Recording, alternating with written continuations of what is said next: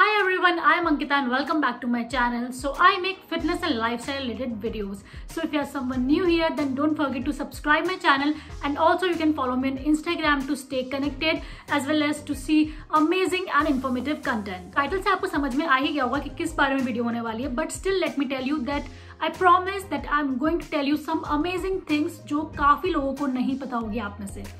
हाँ, हो सकता है कुछ लोगों को पता हो, बट स्टिल आई वॉन्ट कि हर एक इंसान को, हर एक पर्सन को वो चीज पता चले and they could apply that in their lifestyle and could achieve their fitness goals. So basically हम क्या बात करने वाले हैं आज, लेट मी टेल यू. पहले हम बात करेंगे कीटो के बारे में, नॉट इन डिटेल बट हाँ विल डिस्कस कि क्यों इतना कीटो का हब है, why does people actually lose so much of weight being on a keto diet. ऐसा क्या होता है कीटो डाइट में कि इतनी जल्दी वेट लूज होता है. Going to discuss the process which goes inside our body while we are following a keto diet, and after that comes the amazing part.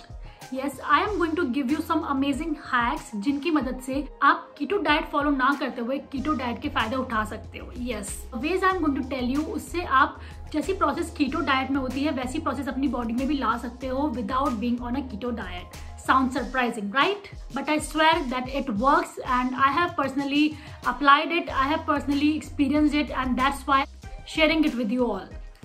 So, पहले बता देती हूँ मोटा मोटा होता क्या है कि जो भी आप अपनी बॉडी में फैट देखते हो वो एक फैट स्टोरेज की तरह काम करता है. वहाँ पे सारा फैट स्टोर हुआ है जो कि हमारी बॉडी को काम आता है इन अ स्टारवेशन मोड या फिर ऐसे मोड में जहाँ पे हम अपनी बॉडी को कार्ब्स यानी कि ग्लूकोज प्रोवाइड नहीं कर पाते हैं. तो एट दैट टाइम हमारी बॉडी एनर्जी के लिए यूज करती है उन फैट सेल्स को. वरना ऑर्डिनरीली हम सबको पता है कि हम लोग को एनर्जी कहाँ से मिलती है, ग्लूकोज से.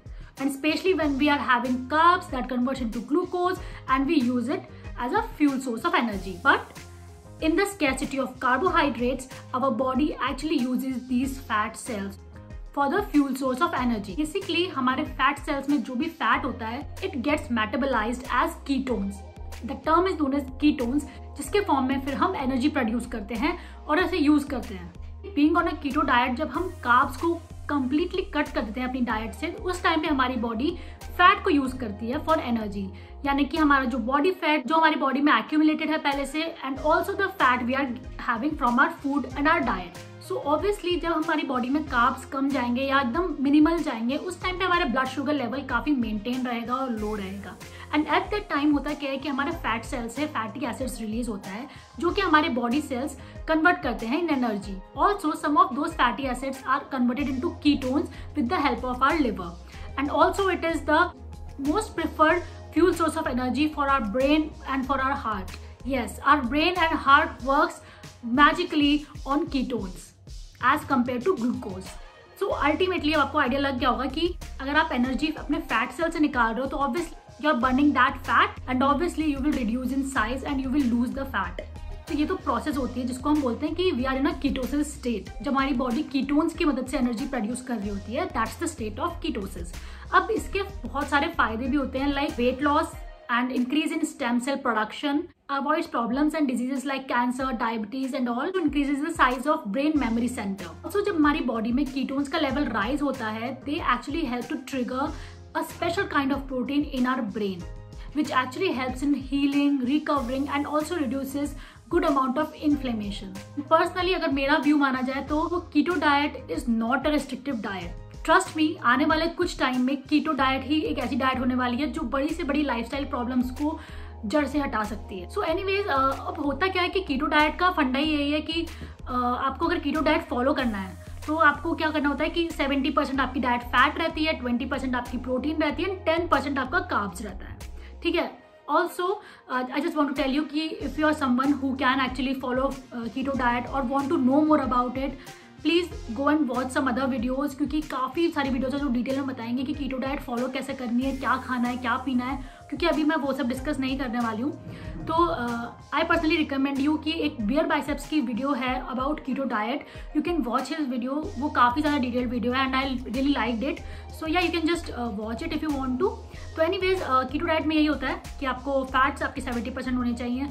तो होता क्या है ना कि नॉर्मली एक नॉर्मल इंसान के लिए थोड़ा सा भी टफ हो जाता है, बिकॉज अभी आज के ज़माने में जो कन्वेंशनल डाइट है हमारी वो कार्बोहाइड्रेट रिच होती है बहुत ज़्यादा. ठीक है.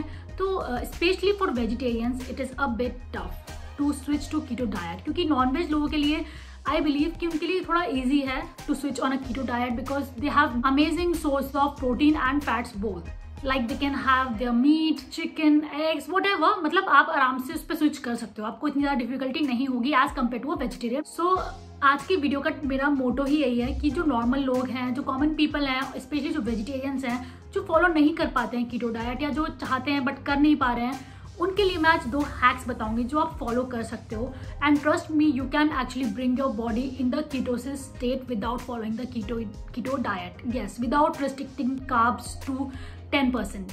तो I hope that you all are excited to know it because ये दोनों ही हैक्स बहुत ईजी हैं and I personally try them and I actually see results. तो पहला हैक तो है बहुत ईजी, बहुत common, intermittent fasting. I know intermittent fasting सबको पता ही है क्या है, बट मुझे नहीं लगता कि काफ़ी लोगों को ये पता होगा कि it is kind of a ketosis state. जब आप इंटरमिटेंट फास्टिंग करते हो तो आप एक तरह से अपनी बॉडी को कीटोसिस स्टेट में डाल देते हो. सो बेसिकली आपको करना क्या है कि try intermittent fasting of at least 15 to 16 hours. Also if you are a total beginner, मतलब आपको आदत है रात को लेट खाना खाने की, सुबह जल्दी ब्रेकफास्ट करने की, तो please try it and at least do 12 hours of fasting. 12 hours का आपका विंडो होना चाहिए जिसमें आप फास्ट कर रहे हो, खाना नहीं खा रहे हो. बिकॉज जो आप टाइम देते हो अपनी बॉडी को रिपेयर होने का, मतलब रिपेयर से मेरा मतलब है कि जो आप फास्टिंग वाला टाइम है आपका, जब आप रात को सोते हो और आप कम से कम 15-16 घंटे का गैप देते हो अपनी बॉडी को, उस टाइम पे आपकी बॉडी को टाइम मिलता है to repair, to heal, to actually refurbish your metabolism, your digestive system, your whole gut health improves a lot. आप इसको इस एग्जाम्पल से समझ सकते हो. सपोज एक रोड है, उस पर काफ़ी सारी गाड़ियाँ हैं और दिन भर गाड़ियाँ आती जाती हैं, और रात को जब कोई नहीं होता है, गाड़ी नहीं होती है, शांत होता है, उस टाइम पे लोग आते हैं सफाई करने. ठीक है, तो उसकी अच्छे से सफाई हो जाती है, फिर अगले दिन के लिए वो रेडी होता है. वैसे ही हमारा डाइजेस्टिव सिस्टम है. अगर आप खाते रहोगे बिल्कुल आपकी बॉडी को ब्रेक नहीं दोगे तो उसकी सफाई कैसे होगी? और जब तक सफाई नहीं होगी उसकी, तब तक आपकी गट हेल्थ ठीक नहीं रहेगी. आपका गट हेल्दी नहीं रहेगा तो आप कितना भी हेल्दी खा लो, पी लो, कुछ इफेक्ट नहीं करेगा आपकी बॉडी पे. इसलिए कहा जाता है that you are not what you eat but you are what you actually absorb. So taking care of your gut health is very very important. सो पहली चीज़ तो यही है. दूसरी चीज़ यही है कि आप जब इतना ज़्यादा स्पेस दे देते हो अपनी बॉडी को to heal, to just repair at the time also, because you're not putting any kind of food into your body, you are actually taking your body in the starvation mode, and also that is known as ketosis mode. But remember, जब आप खाना नहीं खा रहे हो, you're in fasting state, आपको ऐसा नहीं होना चाहिए कि आपको बहुत भूख लग रही है and still you're avoiding to eat. No. आप एक दो दिन स्टार्ट करिए. शुरू में हो सकता है थोड़ा uncomfortable, but your body is so smart that it will automatically switch to that routine. और आपको अपने आप ऐसा नहीं होगा कि भूख लग रही है या कुछ हो रहा है. You will actually feel very very comfortable. And now we are going towards second hack, that is coconut oil and MCT oil. Yes, अब कोकोनट ऑयल तो सबको पता होगा क्या होता है. कोकोनट ऑयल तो हम यूज़ करते हैं नॉर्मली, कभी हम कुकिंग में यूज़ करते हैं, कभी ऑयलिंग में यूज़ करते हैं. And I personally love coconut oil, और उसमें कुकिंग करना तो I really really love. Also, coconut oil is one of the best fat sources you can have. Another one, MCT oil जो है वो medium chain triglycerides. कुछ नहीं इसमें ये है बस कि जो डिफरेंट ऑयल्स हैं, जो अच्छे ऑयल्स हैं, rich in fats, rich in good fats, उनके कंपैरिजन में इसमें जो फैटी एसिड चेन्स होती हैं वो काफ़ी छोटे होती हैं, इसलिए ये बहुत ही ईजिली डाइजेस्टेबल होता है. और also it directly converts into ketones. Also, MCT oils can actually help to stimulate such hormones which actually feel us make fuller, and that's how we automatically eat lesser. Also, MCT oil लेने से हमारे blood sugar levels काफ़ी maintain रहता है, एकदम से कभी spike नहीं आता है. And also, MCT oils are 10% less in calories as compared to other good fat oils. And that's how MCT oil helps you to stay in fat burning state, and it also promotes good bacteria in your gut. And again, as I said, that gut health is very important for your weight loss and also for your health gain. Best part is कि जो मैं आपको बता रही हूँ अभी about MCT oil, इसमें कुछ भी मैंने वर्कआउट को इंक्लूड नहीं करा है. मतलब आप बिना वर्कआउट के भी इजीली फैट लॉस कर सकते हो just with these 2 amazing oils. Now let's talk कि हमें इसको लेना कैसे है. तो आपको करना क्या है कि आपको 2 स्पून्स लेना है 1:1 रेशियो में. 1 spoon coconut oil and 1 spoon MCT oil. And that too you have to have 2 to 3 times a day. But if you are a total beginner and you're not comfortable with it, have it once, because coconut oil actually helps you to produce ketones over a longer period of time. That is, you will be in fat burning state throughout the day. Yes, जब आपको पता भी नहीं होगा, आप बैठे होगे, सो रहे होगे, लेटे होगे, उस टाइम पे भी आपकी बॉडी फैट बर्न कर रही होगी। अगेन क्यों? बिकॉज वो उस फैट को, जो आपका फैट एक्यूमुलेटेड है इतने सालों से, उसको एज एनर्जी यूज करेगी। And MCT actually helps you to produce ketones very very quickly. The best part is कि इसमें आपको कार्बोहाइड्रेट्स अपने रिस्ट्रिक्ट नहीं करने हैं। You can have your daily meals easily, जो आप लेते हो नॉर्मल राइस, रोटी, जो भी है, बट मेक श्योर कि आप कोई भी प्रोसेस्ड फूड, फ्राइड फूड या बैड ऑयल्स या फिर शुगर, ये सब चीज़ें बिल्कुल ना लें। ये सब तो आपको अवॉइड करनी ही है, उसी के बाद आपको रिजल्ट्स मिलेंगे। ऐसा नहीं है कि आप MCT ऑयल और कोकोनट ऑयल ले रहे हो और बाकी सब चीज़ें भी खा रहे हो, पी रहे हो, पिज्ज़ा, बर्गर, केक, पार्टी कर रहे हो। No, it's not allowed, it won't work like that, ठीक है। So have your normal home cooked food, और अगर आप दिन में 3 बार 2 बार ले रहे हो तो आपको वो मील्स के साथ ही लेना है, जैसे ब्रेकफास्ट में, लंच में, डिनर में। तो दिन में आप धीरे धीरे उसको इंक्रीज कर सकते हो। फर्स्ट वीक और first 2 weeks you can just have once in a day and you can see like how do you feel. So that's how you can do it, because I personally tried it and I loved it. I actually saw some great results.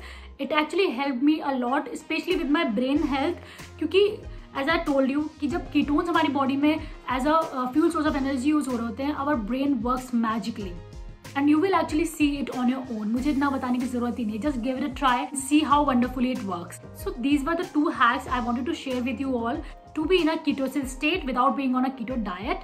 And now I just want to give you few tips also at the end of the video. तो पहली चीज तो होती है, एक sweet fat होता है। I don't know आप लोगों को पता है कि नहीं, but let me tell you that एक कॉम्बो होता है ऑफ फैट्स विद स्टार्च और कार्ब्स। जैसे कि कॉम्बो हुआ आपका ब्रेड बटर, जैसे कि हुआ आपका फ्रेंच फ्राइज, आपका आइसक्रीम हो गया, your pasta with cream sauce हो गया। इस टाइप के जो कॉम्बोज होते हैं, जब ये कंबाइन होते हैं, मतलब फैट और जब स्टार्च एक साथ मिलते हैं, उस टाइम पे उसको बोलते हैं sweet fat. It is something which can shoot your weight gain like anything. It actually works like a rocket fuel for your weight gain. So please try to avoid these kind of combos, क्योंकि मैंने खुद बचपन से हमेशा खाया है bread butter, चाय के साथ बहुत मजा आता है। बट प्लीज अगर इतना मन है, सिंपल ब्रेड खा लो, बटर अलग से खा लो, don't mix it up and don't make a sweet fat combo. One last thing कि ठीक है, आप कीटो डाइट पे नहीं हो, आप इंटरमिटेंट फास्टिंग कर रहे हो, आप कोकोनट एंड MCT ऑयल ले रहे हो, बट उस टाइम पे भी आपको ट्राई करना है कि आपकी बॉडी में फैट्स ज़्यादा से ज़्यादा जाए। आपकी हर मील में कुछ ना कुछ फैट्स हो, like almonds, like ghee, butter, something like that. मतलब कुछ ना कुछ आपका फैट सोर्स ज़रूर होना चाहिए।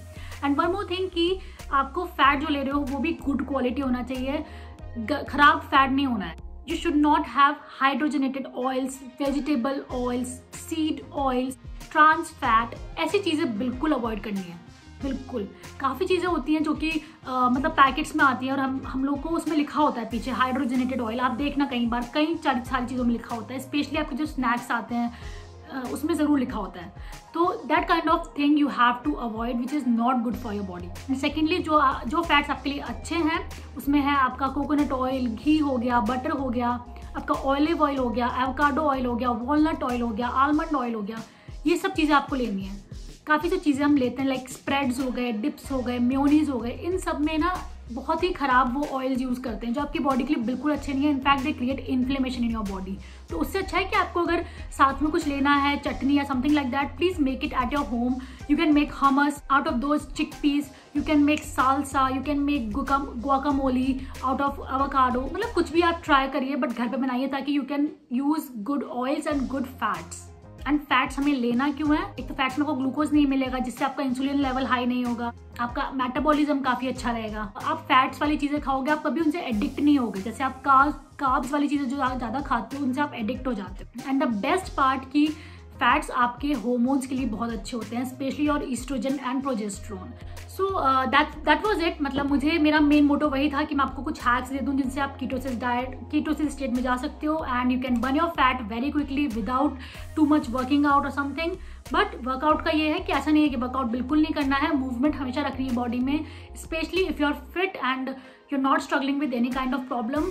Go and lift some weights, build some good amount of muscles, because it will actually help you stay healthier for a longer time. So if you really like this video, then do let me know in the comment section what do you think about it, and also do give it a thumbs up and don't forget to subscribe my channel for more such amazing and informative content. Till then, take care, bye bye, see you.